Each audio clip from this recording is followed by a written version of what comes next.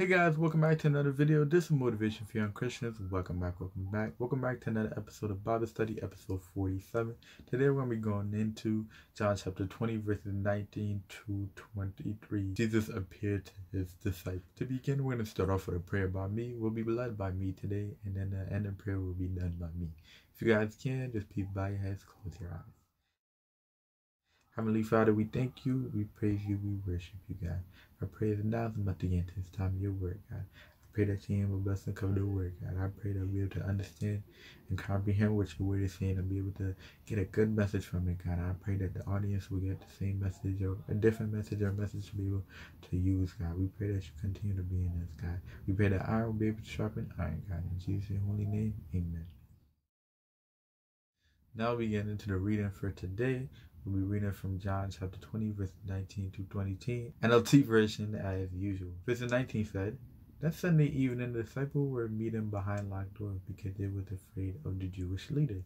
Suddenly Jesus was standing there among them. 'Peace be with you,' he said." Verse 20, "As he spoke, he showed them the wounds in his hand and his side. They were filled with joy when they saw the Lord. Again he said, 'Peace be with you.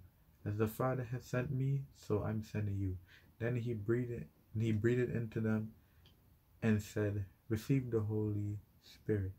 If you forgive anyone's sin, they are forgiven. If you do not forgive their sin, they are not forgiven.'" Now I'll begin into my thoughts for today. The disciples had a meeting behind locked doors because they were afraid of the Jewish leader, which was common back then. The Jewish leader put fear into a lot of people. And Jesus came and meet with them while they were in the meeting. Jesus revealed his womb unto them to show them that he was with it, and his disciple was very, very happy by this. And I believe the purpose why Jesus showed the womb is for them to more believe, because I'm pretty sure this was a shock to them that our Jesus just died. Now he's awoken. He's back walking. He's alive. But he fulfilled the scripture, because the scripture said that he will rise up. And here Jesus gave his disciple the Holy Spirit, which was taking the place of him. Jesus mentioned this early in the scripture that this was going to happen. Jesus can no longer be with them physically, but he'll be with them spiritually. But the Holy Ghost is in you to be able to guide you and help you make the wise decision. And also a key verse, which is coming from the last verse, verse 23, where it says, "If you forgive anyone's sin, they are forgiven. If you do not forgive them, they are not forgiven." And forgiveness is very important, because if we want the Heavenly Father to forgive us, we have to forgive others.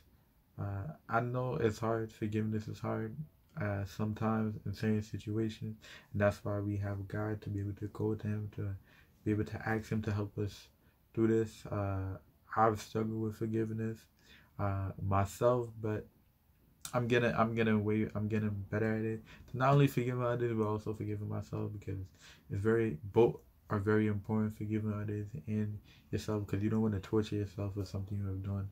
You don't want to torture somebody else for something that they done. So forgiveness is very important. I want that this message to come out to everybody today. Forgiveness is very important.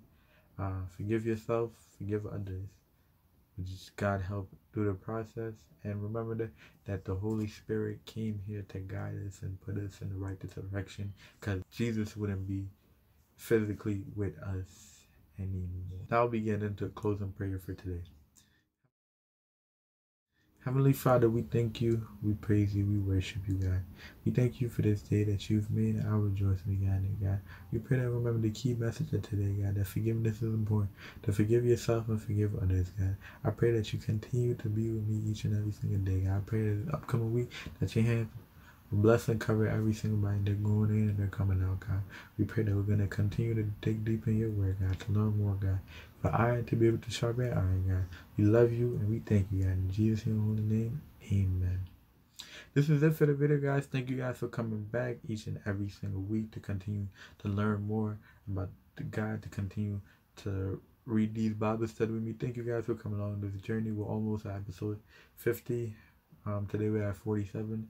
just 3 more episodes from 50, but we're going to continue to go, continue to learn, and you guys come along this journey with me. If you haven't already, make sure you hit the thumbs up. Subscribe if you're new. Turn on your post notification. That way, anytime I upload, YouTube will send you a notification. This is Motivation for Young Christian. I'll see you guys next week.